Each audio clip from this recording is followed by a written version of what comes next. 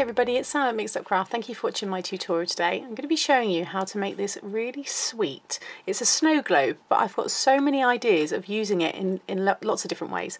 One of them being a money box. I think if you were to cut a hole in here, just with your cutting knife, you could make it one of those money boxes that they have to break open once they've filled it. Or if you wanted to, you could, think of other ways to have it that they could take the money out. But I think that's the fun, is that they can't really get to it unless they ruin it. But did you ever have one of those ones that you smashed on the floor? I remember I did when I was a child.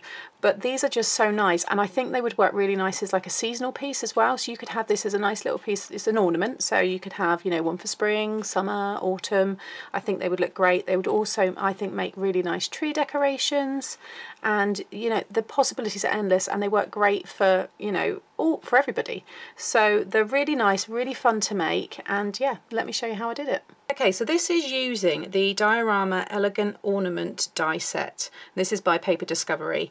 Now this one also has a coordinating die set, which is the village die set. Now I don't have that one yet, but it's really sweet, and this would make a lovely for like a new home. So obviously it's a Christmas scene, but if you were to die cut these in different colours, you've got the kind of the hill there with the trees, and you could have new home stamps, and they do have that kind of thing to go with it. But this is the one with the snowflake here, so it's got a bit more of a Christmas feel about it. However, you can change that completely and add to it maybe some other stamps and dies that you have around. So you might have some real nice autumnal leaves, and you could die cut this in a different colour. You could make a really nice spring one, and you could have different kind of shaker parts inside of it, and that's optional as well. You don't need to do that. There's actually multiple ways of using this, and you can also use it to make a circular gift box. So I will show you all the different ways in due course, but first of all I wanted to show you how to make this one, because I think once you've mastered this one, all the rest are really easy. It's just, this is the one, I guess, adding all the elements. So this is how it looks, and I've already gone ahead and die cut what we need, because you don't need to watch me die cut. It's pretty self-explanatory. So what you will need is, to make this kind of encased shaker piece, you will want to die cut 2 of the longest strip. Okay, now I did cut mine on A4 pattern paper. You wouldn't be able to do it on 11 inch length, because I think you'd miss too much of the tab, and obviously 12 inches will be fine. But I did get away with it on the 3/4 of an inch, 11 3/4, which is the A4 length. It's just very shy, just missed a little bit there, but you wouldn't know at all. So 2 pieces. I'm using that gorgeous holographic card by Dovecraft, because I'm going to do a New Year's one, which I thought would look really nice. So you get all these pieces here. Then you want to have one of these here, which is the base. Okay, so that creates this style here. And then what I've done, because the great thing about the Paper Discovery is they have lots of, when Olga kind of brings out new collections, they coordinate really well with other things that you might already have. So if you already have the, you've already got this one. The next one that she's got coming out, well, it will be out now by the time this video goes out, is this one here, which is the Time on Your Hand die and stamp set. So you get this lovely stamp here, which is that one, and then this huge die set here. And I have a tutorial coming very soon using elements from this, and it's really sweet. I've enjoyed using this one. So within this stamp set here, which is why I said it's great for all kinds of things, you've got Happy Birthday, you've got Time to Party, Time to Celebrate, Take Time for Yourself, so it would be a really nice maybe for a get well, for someone that just need, maybe they've taken some time from work. I think there's so many nice little phrases here. Time to be happy, and then there's this lovely little sentiment here. Time is not measured by clocks, but by moments. So this can be used across the board, and it's a perfect one for male and female, depending on the cardstock you use. So when I show you the other tutorial I've got coming again very soon, it might even be tomorrow, using this one, it's a more masculine one. And I think you'll be able to see how it can be used across, all kinds of, yeah, anybody really. So you also get the stamps here for your little clock. What's the name? Oh my gosh, why is that gone from it? It'll come to me in a minute. Hands, the clock hands. You got the cogs. Enjoy the Good Times was another one there, and obviously your clock face. So what I've gone ahead and done is, on some heat proof acetate, I have heat embossed and stamped the clock face and then the time to party, which you can just see there. And that's using silver embossing. Then I've cut it out using the largest circle. Okay.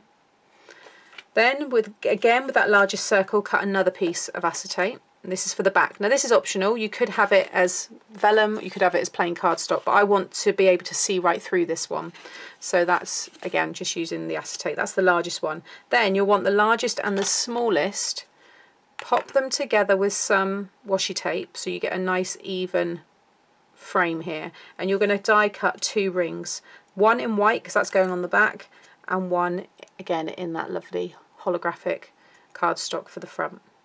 Okay, so that's everything that I think I'm going to need for this. And then I've got the tinsel. I'm not sure if I'm going to use it or not, but then it is New Year, so again you can, you know, you can go over the top. But I'm going to be using these shaker pieces here, which are white and silver mixed, and I think that's going to work really nicely together. So just pop that one away, and then we want to start constructing. Now I am using, for this one I used obviously a glitter cardstock, and this one I'm using a mirrored cardstock. So whenever I use anything that has a coating on it, I always use the red sticky tape, or double, you know, your red liner tape. I'm going to bring my thicker one in here as well, and I think that's everything I need. So first of all, you just want to go along and just curl these, just to help them kind of go into that shape. Again, that one there. And then this one here, you want to curl just the outer ones, just kind of curl them up like that. Okay, and then these ones you're going to fold down like that, and then all of these little pieces you're going to fold down. Again, it's all very easy. These are, you know, quick to construct. So if you want to send out some posh New Year invites, you know, maybe you're doing a little dinner party, how lovely would something like this be? And then you just, what's going to happen is, because you've curled it that way, when that folds in, once we've attached all of our tape, it will curve upwards. So I just need to burnish that score line there and that one there. Okay, so that's that piece kind of ready.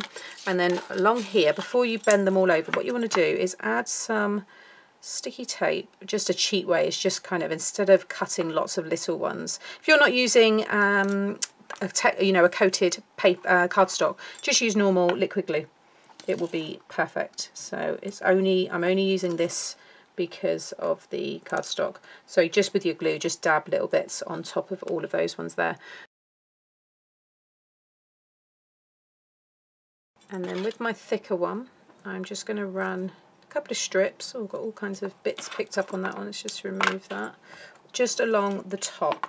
On any one, you're just doing it on one, but I'm going to kind of hug one side like that, and then with the other one, just hug the other side.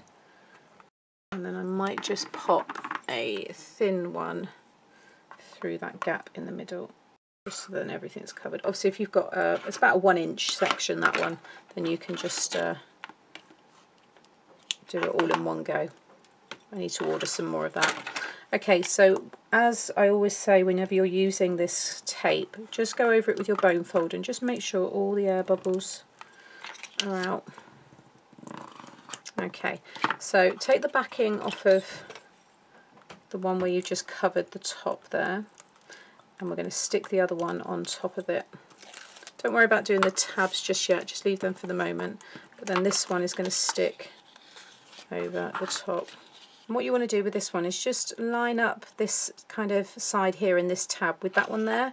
So you're just bringing it in just slightly, and just sit that one over the top. Just run it along the score line so it's all nice and straight, like so. Okay, and then you can kind of just curl it again. Okay, and then you just want to go along and just fold all of these sides down.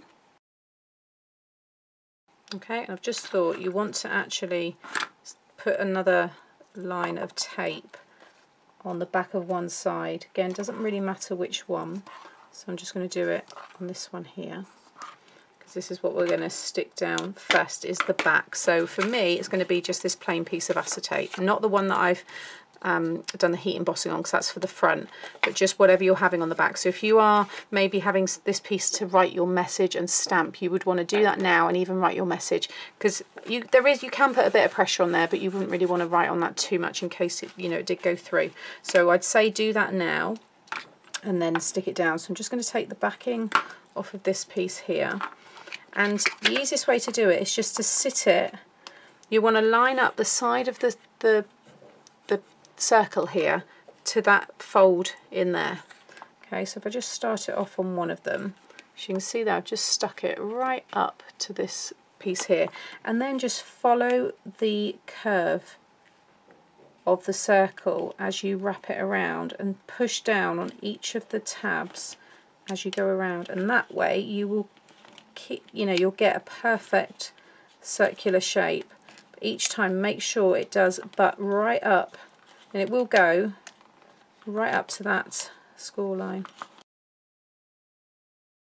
Okay, and then the bottom will meet up, and then what you'll want to do is add, you should have some sticky tape on one side anyway, and then this piece here is overhanging. You could trim it if you want. I'm just thinking, do I want to trim that piece? Yeah, I probably will. Let's just trim that bit off, because it's going to go inside. You're not going to see any of it because it will be inside this kind of, where it, you know, kind of dips in. So now we've got this encased piece, and that's now ready for us to stick, you know, to pop in our shaker pieces. So again, whatever it is you're putting in here, you might not be doing that, and this is where you don't have to have these two pieces. If you don't stick one underneath, so you wouldn't have all these pieces on this side, you just have an open piece now for you to build up a little scene inside. And Olga has lots of inspiration on her channel. I always say that whenever I use any of her dies, because obviously she's the lady that designed it. So yeah, so go and check hers out. I'm just going in there just before I start adding stuff. Actually, I'm going to die cut one more of these. So I just thought I don't want to see those pieces. So what I'm going to do is stick that one inside. So you still see right the way through. So let's just take that one out. So you'll want to die cut two of the pattern, or in whatever colour you want. I'm going to use the red tape. And you just want to work your way around. Don't worry if all of the backing paper buckles, because as soon as you peel it off, it will, you know, it'll stick. So I'm just kind of, it's just again because I'm sticking onto acetate, I want to make sure it all sticks really well. So just take that one off, and then again take the backing off, like so, and then go in. And it will fit perfectly because it's, you know, it's the exact size. So just go around, and that will conceal all of those pieces. Because on that one you can't see it because it's so white. So that's why I didn't think about that one, but that was really obvious with this one.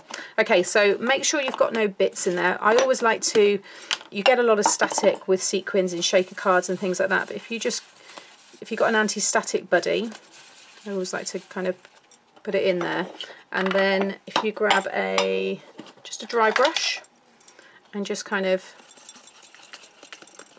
tap out any excess, but just rub all that powder all the way around, and then it just clean off everything,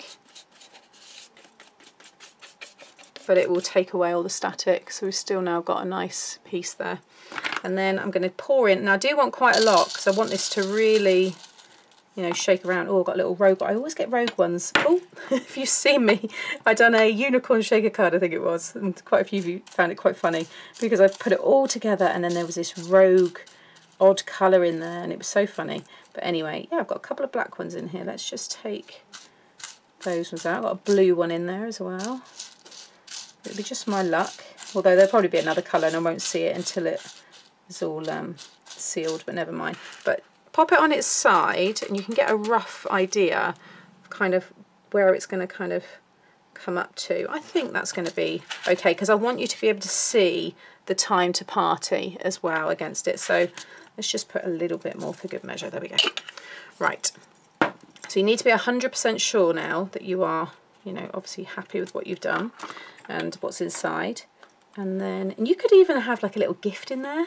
so they've actually got a break into it. I think that's quite nice as well. So, you know, you could have like, I don't know, a piece of jewellery like shaking around inside, and then that person's like, oh no. Or you could have something like maybe their favourite chocolate to tease them or something like that. I think that'd be quite cool. Okay, so now this one, you just want to kind of do the same as what I did when I attached the back piece, is start just on one side, doesn't matter where, but you want to get it as close to the, let's just take that off again. As you're working with acetate, you can peel it off. So I'm just folding it down, it's a little bit fiddly, and just get that first one right down onto, you know, so the edge of this circle, so hard to see, the edge of this circle here, this acetate one, is running right on the edge of this piece. Once you've got one in place, just work your way around,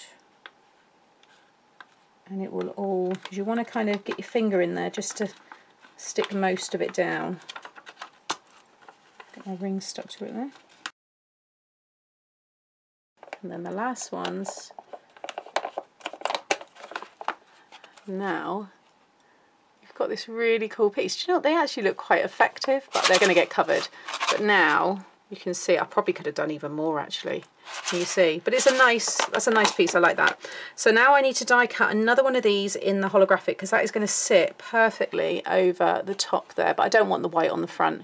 I want the you know, the same holographic. So I'm going to take the backing off of the back piece and stick this one down, and that will cover up all of the back, but you can still see through it, which is what I wanted. Like so. So yeah, I'm just going to get one of them cut. Before I do that, let's just go on to this piece. So again, the same way, you want to add some double-sided tape along those three and the all of the sides, so both sides here and that top one. Okay, and then just go over those ones again, just making sure they do kind of curl upwards, like so. Okay, and then take the backing off. Don't worry about the top ones for the minute, because you kind of do them last, but you want to push all of those sides in, and then you're going to follow the side of this and just stick them to it. And you can get in behind it, it's quite easy to, like that. If you go in underneath, you can just go over there and just push down all those pieces, and you'll get that effect. So again, with this one here, just fold them all in, bring up your side. Again, I always challenge myself with, you know, a more difficult cardstock, but if you've got a normal one, then it would be fine, like that. So you get a really cool side. So you can imagine now how this is going to sit, and look at the colours from it. It's got a real cool New Year's look about it. So next, you want to take off the other ones and just repeat.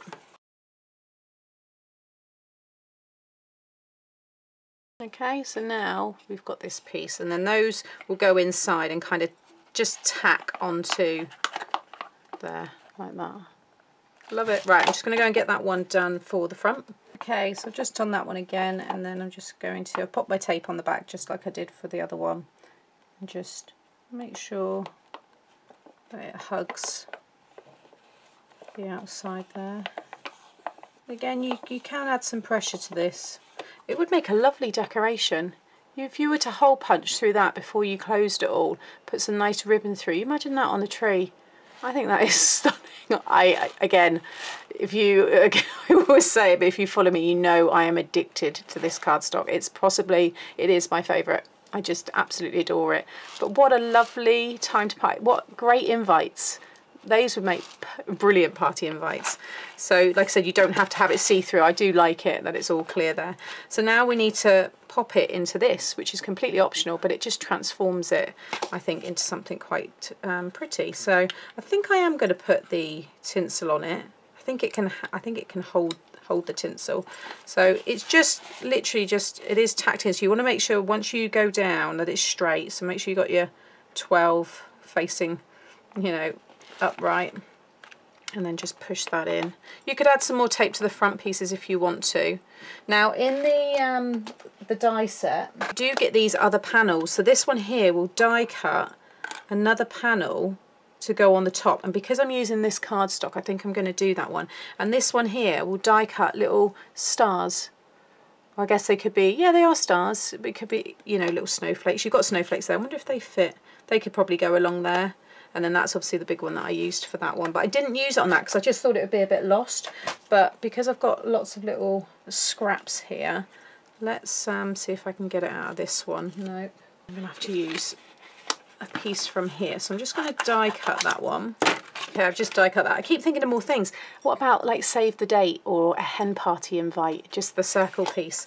I think they're brilliant. I've got lots of ideas and I have a few things going on next year. So it could definitely come in handy for that. So I've just die cut it, but now I'm thinking actually I'm going to use some foam. I think it might be quite nice to have it just lifted a bit. So let's just pop a couple of little pads on the back, and then we can see how it's going to look with the what I've just realised I've done, but it's going to get covered, is you want to make sure that your join is obviously underneath there. So when I stuck this down, make sure when you stick it down you've got your join at the bottom. So I am definitely going to use the tinsel there, just because I think it will hide that a bit. But now you can sit that and it gives it that kind of mantle clock piece. You see there? It's quite sweet. So now just push that on there a little bit more. I've got some of this wired tinsel. Let's just have a little look how it looks against this. Oh yeah, I think it looks lovely. So I've got my hot glue on, and all you want to do is just add a little bead. I love using the skinny tinsel. I've used it so much this year. So let's use it for one more project for New Year. And then you just want to sit it on the edge there, let that grip to the glue.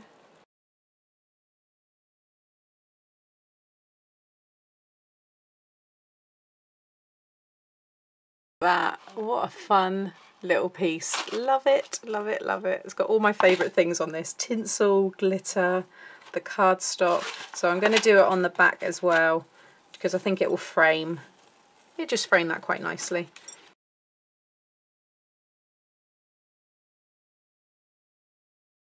There we go. Look at that cool piece of little bit of artwork. I think these are fantastic. I kind of wish I had them before, because I think I would have done quite a few Christmas cards with these. I mean, I've still got a bit of time, maybe we can squeeze some in, but I think they're just so much fun. Decorative, just as a little ornament, a nice little save the date, a very posh tree decoration. There's just endless possibilities, and you would definitely see me pulling these out, because yeah, I've already got more ideas to kind of go from, you know, let's go a little bit more mad with them and see what we can do. So yeah, have a little look at the links below. Check out all like the additional pieces, because like I said before, a lot of the dies do coordinate and work with other sets as well. So I love these. I think they're absolutely brilliant. Thank you for watching today. I hope you've enjoyed this tutorial. Please give me a thumbs up if you have, and consider subscribing so you get to see more. Thanks for watching. Bye.